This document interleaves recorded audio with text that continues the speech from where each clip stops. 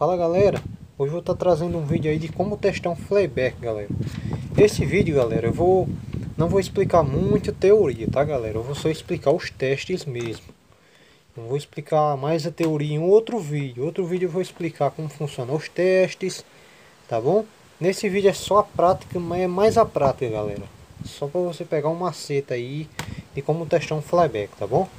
Bom, nesse teste, galera, nesse vídeo eu vou mostrar a vocês como vocês testam o multímetro, o Flyback com multímetro. Ele tem vários testes, galera. Não dá para você testar somente com multímetro, não dá para você testar somente com o testador de Flyback, não dá para você testar só com ele, e também não dá para testar somente com eles dois, tá bom? Tem outro teste que ainda faz para o Flyback, tem outro teste que você consegue fazer aí, tá bom? Usando uma fonte de alimentação, uma bateria de 12 volts. Não recomendo uma fonte, recomendo uma bateria, certo? Então tem essas três formas aí de testar. Eu vou testar com a primeira e a mais comum, que é com multímetro. Você vai usar aqui o multímetro, vai colocar ele na escala de continuidade, né, na escala mais alta que tiver aí, se o seu multímetro não for escala automática. Você vai pôr a ponteira negativa, galera, negativa. Você vai pôr aqui, ó, no fio da chupeta do mate. Eu retirei aqui a chupeta, galera, porque é um Flyback aqui que eu uso apenas para fazer alguns experimentos, mas aqui é a chupeta, tá bom? Que é o fio mate. Aí eu vou pegar aqui a ponta vermelha e eu vou conectar aqui em todos os demais pinos aqui, ó, todos. Aí não tá mostrando aqui. Ó, tem todos os outros pinos, galera, ó. Não pode marcar nada, tá bom? Nada, em nenhum. Nenhum mesmo. E não pode pegar nesses aqui também, ó. Não pode no foco, não pode dar continuidade. E nem o do screen não pode dar continuidade. Independente se eu mexer aqui nos potenciômetros ou não. Não pode dar continuidade, tá bom, galera? Desse fio aqui, do fio da chupeta, para qualquer um dos outros, não pode. Bom, nesse ponto aqui ele já tá bom, né? Outra coisa que era para eu dizer aí a vocês, a primeira coisa para se testar um Flyback é ver se ele não tá rachado, se ele não tem trinca, se ele não foi quebrado, machucado, se o ferrite não tá quebrado, galera, porque esse ferrite eu já peguei televisão com ferrite quebrado, certo? E o Flyback ele consome muita energia da fonte, a fonte da TV. Olha, quase não saí agora, galera, da TV. Aí quase não funcionava. E por conta de uma trinca que tinha aqui. E essa trinca, por exemplo, se o ferrite está quebrado, você consegue tirar isso aqui, ó, essa presilha, certo? Você consegue retirar. Ó, não recomendo que você tire, apenas se tiver quebrado, tá bom? Você consegue retirar o ferrite, ó, certo? E se ele tiver quebrado, você pode colar. Agora tem que ser bem justinho, galera. Você pode colar com cola, super cola aí, uma cola Tech Bond da vida, né? Uma Tech Bond da vida aí, ou uma Super Bond. Você pode colar e deixar bem justinho, galera, bem justinho mesmo. E pode colocar aqui que dá certo. Agora tem que ser bem justinho, quase imperceptível, tem que ficar a rachadura, certo?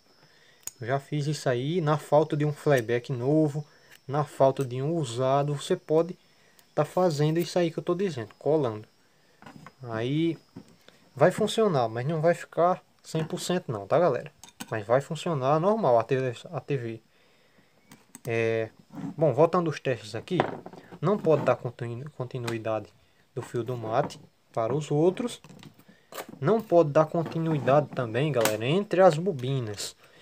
Aqui você está vendo que tem vários pinos. Como é que você vai saber qual pino aqui pertence a cada bobina? Nós temos duas bobinas nesse Flyback aqui. Temos a bobina aqui do primário e a bobina de secundário. E tem essa outra bobina aqui, ó, que é secundário também. Então, nós temos essa bobina aqui, esses três primeiros, ó, conta 1, 2, 3, 4, 5, 6, 7, 8, 9, 10. Esse aqui é o 10º pino. Eu vou estar deixando a imagem aí do esquema desse flyback. Esse flyback é de uma TV 2934, uma sempre Toshiba, certo, galera? Uma 2934. Essa parte que eu vou estar mostrando aí é a parte do flyback, lá do datasheet, né? Do esquema, do manual de serviço. E tem essa parte aí que é apenas o circuito interno do flyback e as ligações dele, tá bom? Ó, galera, vocês estão vendo aí, essa imagem ela é capturada do manual de serviço dessa TV. É uma TV sempre Toshiba, modelo 2934. Essa parte aí que eu retirei a foto, ela é a parte do circuito horizontal e a parte, algumas partes internas do flyback, certo? E tem aí as ligações e como vocês podem ver aí, esse quadrado ele é o flyback, é a representação do flyback. Essas linhas pontilhadas que tem dentro é representando o ferrite do flyback, aquela alça de metal, né? Aquela alça magnética que fica de lado do flyback. E essas molinhas que vocês podem ver são as bobinas de dentro do flyback. Nós temos uma bobina do primário, que é essa bobina aí, o pino 1, pino 10 e o pino 2. Nas pontas das molinhas vocês podem perceber que tem números. Ó, pino 1, pino 10 e pino 2. Essa aí é uma bobina. Se você for medir com multímetro, tem que dar continuidade do pino 1 para o pino 10 e para o pino 2. Tem que dar continuidade. Na outra bobina acima, que vocês podem olhar, ó, que é ligado o pino 7, 6, o pino 5, o pino 3, o pino 4, é outra bobina. Entre esses pinos que eu falei agora, deve estar continuidade. Ó, como vocês podem ver aí na imagem, é uma mesma mola, é a mesma bobina. E de uma bobina para outra não pode dar continuidade, galera. E vocês podem ver que nós temos outra bobina, uma terceira bobina na parte direita, próxima a esse símbolo aí de um diodo. Essa terceira molinha é a bobina do secundário. Essa bobina é responsável por mandar energia para o fio da chupeta, para o fio do mate, ok? Que é esse pino aí, ó, escrito HV. E também para o fio do foco, que está escrito Focus. E o G2, que é o fio do screen, tá pessoal? Vocês podem ver também que tem o pino 9 aí embaixo do flyback. O pino 9 ele é um GND, ele é ligado à terra. O pino 8 é um GND, galera, mas ele não está ligado diretamente ao terra. Ele vai passar por um circuito, que esse circuito ele vai medir e vai enviar um sinal lá para o microcontrolador ver o brilho da imagem, tá, galera? Vai dar um retorno, um feedback lá para o micro, mas isso aí é assunto para outra coisa, só não é do flyback. Aí vocês podem ver que o pino 8 ele é o negativo, é o GND dos três fios vermelhos, aqueles três fios vermelhos, do fio do mate, que é o que vai para a chupeta, né? Do fio do foco e o fio do G2. O negativo desses três fios aí é o pino 8, galera. Então todas as medições que eu vou fazer com aquele fio branco no flyback é esse pino 8 aí, certo? Então, desse pino aí, ó, de uma espira dessa para outra, da molinha, com aquele testador de flyback, nós vamos ver que se a lâmpada, o LED acender, ele quer dizer que todas essas molinhas aí, cada espira, o nome dessas molinhas pequenininhas é espira, galera. Cada uma espira está funcionando perfeitamente, não tem nenhuma em curto. Se o LED não acender, indica curto entre essas espiras aí, certo? Então, o teste é ver a continuidade, né, dessas bobinas. Não pode dar continuidade de uma para outra, apenas a que está descrito, por exemplo, pino 1, pino 10 e pino 2. Eles podem dar continuidade, mas não pode dar continuidade com mais nenhum. O fio do HV, do foco e do G2 não pode dar continuidade entre eles e muito menos com os outros, ok? E é isso aí. Eu vou prosseguir com o vídeo aí e veja os outros testes, tá, pessoal? Voltando aqui, pessoal, para você fazer o teste entre as bobinas, aqui temos o pino 1, o pino 2 e o pino 10. Esse aqui é uma bobina, certo? Pino 1 aqui, o 2 e o 10. Vamos ver se dá continuidade entre essa bobina. Vamos lá. Aí deu um mau contato aqui no multímetro, galera, nas ponteiras.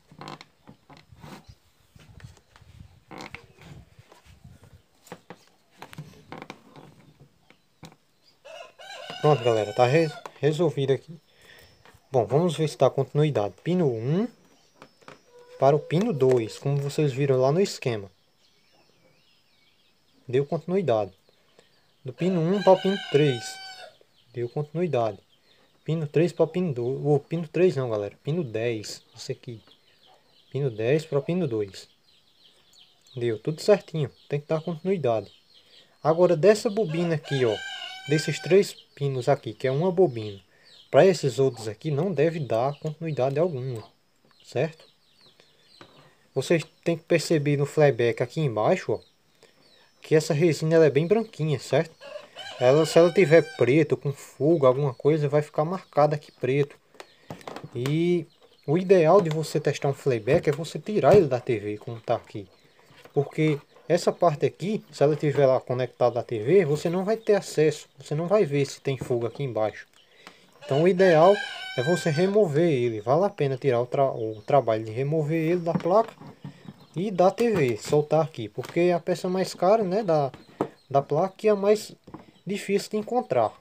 Então você consertar uma placa inteira e ligar aí todos os componentes que você trocou, queimar tudo de novo por causa de um flyback ruim, é melhor você tirar ele e evitar esse dor de cabeça aí, né? Bom, já testamos aqui, não tem continuidade desse fio aqui, ó, do fio mate para nenhum pino, para nada. Não temos curto entre as bobinas, entre essa bobina aqui e a outra. E está batendo continuidade em todos os pinos, galera, ó. Certo? Todos os pinos aqui, ó, tá batendo continuidade. Do jeito que está lá no esquema, galera. Tem que seguir o esquema. Porque esse flyback é de uma forma. Outro flyback que você estiver testando aí de outra TV, a pinagem vai mudar. A posição aqui dos pinos vai mudar. Então você tem que ter o esquema do flyback. Certo? Esse flyback é assim. A pinagem dele tá correta aqui. Ó, não tá dando nada. Tudo certinho. Aqui, galera, nesses pinos aqui, ó, do fio do foco e o fio do screen, com o multímetro, você vai testar aqui, ó, põe a ponteira negativa no fio do screen e a ponteira positiva você vai pôr no GND, galera, no GND aqui, ó. Esse GND, esse fio aqui é o GND, o negativo desses 3 fios aqui, ó, do fio mate, foco e screen. Somente. Esse GND não é o GND desses outros pinos. É um GND específico para cá. Ok? Então vamos pôr aqui, ó. Positivo aqui, ó. Vocês estão vendo que marcou um valor? 17 mega ohms. Nós vamos mexer aqui no potenciômetro do screen. Vamos ver se esse valor vai mudar, ó. Viram que o valor está mudando? Está indicando aqui, ó, que o potenciômetro está funcionando, ó. Tá subindo devagarzinho, 9, 10, 11, 12, não tá pulando assim, ó, 20, 10, tem que ir subir igualzinho, galera, ó, devagarinho, certo? Ok, ó, deu certo. Agora o foco é diferente, o foco você apenas vai deixar a mesma ponteira aqui, ó, ponteira positiva no negativo do GND do flyback, e a ponteira preta você vai colocar agora no foco. E não pode marcar nada lá, ó. Por que não vai marcar nada lá? Porque o foco ele tem uma resistência bem maior do que o meu multímetro consegue medir. Esse multímetro ele consegue medir até 40 mega ohms. Aqui com certeza vai estar uma resistência muito maior que 40 mega ohms. Ele não vai conseguir pegar. Mesmo que eu mexa aqui, ó, no potenciômetro. Mesmo que eu mexa, não vai pegar. Então, como é que eu faço esse teste para ter certeza se esses potenciômetros estão bons ou não? Vou testar aqui com uma bateria, certo? Mas antes de testar com a bateria, eu vou mostrar um teste que vocês têm que fazer com o testador de flyback, galera. Esse testador de flyback, ele vai testar o que, galera? O que? Ele vai testar se o flyback não está em curto, se tem algum expiro em curto. Talvez você faça todos os testes com multímetro e pense que o flyback está bom, mas na verdade ele vai estar com problema. Você tem que testar com o testador de flyback para ver se não vai ter expiros em curto. Como é que você usa um testador desse aqui? Você pode comprar ele pronto no Mercado Livre, vende. Você pode construir um, né? Você tem lá o canal do Luiz Carlos Burgos, né, na Burgos Eletrônica. Você tem lá o canal Amor à Vida.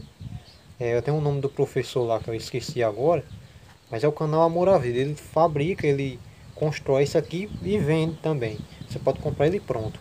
E tem os profissionais, né? O testador de flyback profissional que você pode comprar. É mais caro, mas ele também testa. Bom, esse daqui, galera, eu vou ligar ele. Se eu construir, eu vou ligar e eu vou conectar em qualquer pino aqui, ó. Vamos conectar aqui no primário para ver se vai acender. Ó, o LED acendeu. Se o LED acendeu, tá indicando que o flyback está bom, ele não está em curto. Ó, qualquer pino aqui que ele acender, ó, não é porque desse pino para esse ele não acendeu que o flyback está ruim, não. Se ele acender em apenas um, tá indicando que o flyback já tá bom, galera, porque tá havendo oscilação e ele tá identificando que tem uma indutância e tá saindo tensão em todas as bobinas. Então não tem curto, tá bom o flyback. Se tivesse uma bobina em curto, iria ser mais ou menos assim, ó. Vou pegar aqui, tentar segurar aqui. Isso deveria ser umas garras, mas eu não tenho, eu coloquei as ponteiras mesmo. Vou tentar fazer um curto aqui, ó. Tem algum pino, vamos ver. Se desse daqui para esse dá um curto. Tem um curto, galera, ó. Se ele tivesse em curto, ó, eu tô curto-circuitando uma bobina aqui, ó. Tá vendo? Tô botando uma chapa aqui, ó, de um pino para o outro. Repare que lá que apagou, ó. E apagou, ó. Vou tirar a chapa, ó, acendeu. Tá vendo? O playback está bom. Agora tem outro teste, galera, que é o teste com a bateria, que eu estava falando a vocês. O teste com a bateria, você vai fazer o seguinte. Você tem que ser uma bateria, não pode ser uma fonte. Por que não pode ser uma fonte? Porque a fonte ela é ligada na rede de 110 ou 220. E por esse fato de ser ligado na rede, ele vai dar interferência na hora que você for medir aqui. Vai dar errado, vai dar uma medida errada. Então tem que ser uma bateria de 12 volts ou então mais, né? Aqui é 12 volts. Essas três células aqui de lítio, ela vai dar algo próximo aí de 12 volts. Vamos ver se está carregado, né? Que eu não olhei, não verifiquei se está carregada essa bateria. Vamos ver aqui. Tem 10 volts, galera. 10,66, mas vai dar para medir. Bom, primeira coisa que você vai fazer, você vai pegar um multímetro e vai colocar na escala de tensão contínua. Aí você vai pegar aqui a bateria, vai pegar o pino positivo da bateria, esse aqui, ó, positivo da bateria. O que é que você vai fazer com o pino positivo? Você vai pegar o polo negativo do flyback, o negativo desses três fios aqui. Esse é o negativo, você tem que identificar lá no manual de serviço ou então na placa. Aí você vai conectar o polo positivo da bateria, certo? Quando você fizer isso, vai sobrar aqui o polo negativo da bateria, não vai? Aí você vai pegar a ponteira negativa do multímetro e vai conectar aqui, ó, no negativo da bateria, certo? Conectar aqui, pronto, tá conectado. Aí saltou. Conectar aqui com a garrinha jacaré, que tá saltando, galera. Isso é a mesma coisa. O negativo da bateria no negativo da ponteira do multímetro. E agora a ponteira positiva do multímetro, você vai fazer o seguinte. Você vai pegar o fio, o fio mate do flyback aqui, ó. O fio que vai para a chupeta. E você vai conectar aqui, ó, a ponteira positiva do multímetro. Perceba que deu um valor lá, ó, 160 milivolts. Isso está dizendo o que, galera? Isso está dizendo que a bobina aqui dentro, ó, que vai o fio do mate aqui, a bobina ela não está aberta, ela está intacta, não está aberta. E o diodo que tem dentro, galera, ele está funcionando também. Porque o flyback ele trabalha com corrente contínua. Ele sai uma corrente contínua por aqui, não é alternada, galera. Isso aqui passa por um diodo, tem uma bobina, mais ou menos assim, ó. Tem uma bobina, certo? Sai 25 mil volts, mais aproximadamente. Aí aqui, galera, esse fio aqui, que é o negativo, é esse aqui, ó, certo? E esse fio aqui, ó, que é a saída, passa por, que é esse fio aqui, esse branco. Aí ele vai entrar na bobina, vai passar pela bobina, vai gerar tensão, depois vai entrar em um diodo. Isso é um diodo. Vamos imaginar que isso é um diodo, galera. O desenho tá feio aqui, mas dá para entender. Imaginar que é um diodo. E o cátodo do diodo tá saindo aqui, ó, pro fio mato, para chupeta, que é esse fio aqui, certo? Então nós estamos medindo aquela bobina e o diodo. Repara que tá bom. Agora vamos testar esse fio aqui, ó. Tá do mesmo jeito. Eu só tô pegando aqui o fio do screen, ó. Peguei o fio do screen, vou conectar aqui a ponteira positiva nele. E vamos apresentar um valor lá, ó. Apresentou 3,7 volts. Agora nós vamos mexer aqui no potenciômetro do screen, ó. Veja que o valor lá vai mudar, ó. Certo? O importante é esse valor mudar linearmente, devagarinho, ó. 3,7 e mudando devagar e não pular. Por exemplo, eu vou girar o potenciômetro rápido aqui para você ver o jeito que ele não pode fazer. Por exemplo, tá em 5. Aí do nada eu vou girando devagarinho e pula para 3,7. Não pode. Tem que ser devagarinho, ó. 3,8. Tem que ser 4, ó. 4,4, 4,6. Vem subindo devagarinho, galera. Você girando o potenciômetro devagar também. E da mesma forma, você vai testar o fio do foco. Reparando aqui, ó, tá do mesmo jeito, ó. Para você que não tá entendendo aí, pode ser que não tá entendendo. Aqui temos a bateria. Temos o fio positivo da bateria entrando no negativo do flyback. E o polo negativo da bateria tá aqui conectado no negativo do multímetro, certo? Esse fio aqui não é nada. Ele está conectado ao negativo do multímetro, negativo da bateria. E o pino, a ponteira positiva do multímetro, nós vamos conectar no fio do foco agora. Nós conectamos do screen e agora vamos conectar no foco. E vamos ver que valor vai apresentar ali. Viram, galera, que deu um valor bem mais baixo, ó, 900 milivolts só. Vamos mexer ali no potenciômetro do foco. Aí, perceba que está funcionando, galera, ó. Certo? 800. Tá funcionando, pessoal. Tá funcionando. Então, esse é o teste aí, galera. Todos os testes, certo? Você queria testar um flyback aí, todas essas formas aí que eu conheço. Ok? Eu vou estar fazendo outro vídeo que eu explico. Vou explicar toda a teoria desses testes aqui, certo? Tem outro teste também que você pode fazer, é medir a indutância, mas não é um teste, na verdade só uma curiosidade, tá, galera? Isso aqui você não vai usar isso aqui para testar flyback não, tá? Eu vou medir aqui a indutância só para vocês verem, do pino 1 para o pino 2. Bom, galera, vamos medir aqui, medir a indutância. Repara que deu a indutância aqui de 3,3 miliamps, certo? É a indutância desse flyback. Essa indutância aqui é só uma curiosidade, tá, galera? Porque esse medidor aqui, ó, ele mede justamente essa indutância. Mas ele não mede só a indutância, ele mede se tem curto entre as espiras, entre as bobinas. Se tiver algum curto, essa indutância vai alterar, ela vai diminuir e não vai dar um sinal, uma ressonância aqui para o circuito. Ele não vai ressonar e não vai acender o LED, ok? Mas isso vai ficar para um outro vídeo, galera.